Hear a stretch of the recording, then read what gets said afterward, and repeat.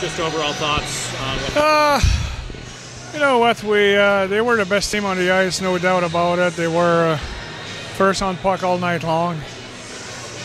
When we don't skate, we're not an effective team, and I thought that's the story of the game tonight, from the first to the last minute. Like they were first on puck, and we were chasing the game.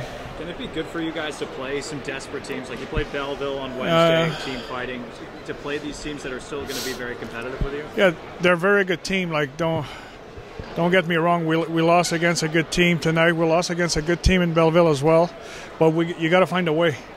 You got to find a way. And lately we're all the way short by one goal.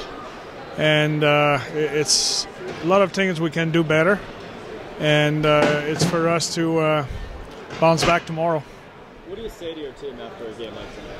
Well, you know what? I think their self-evaluation is pretty good. They know exactly when they do things right and when they don't. What we did right tonight, it's our goalie allowed us to stay in the game, and we had a spurt in the third period, but we didn't quit, and that's a positive side of this game. But again, I don't think we were close all night, and things like that happen. Again, credit to Providence. They deserve their win. You mentioned Eddie. It feels like we're having this conversation. He's often our best player, and no doubt that he was our best player again tonight. And we need him to be our best player if we want to be successful.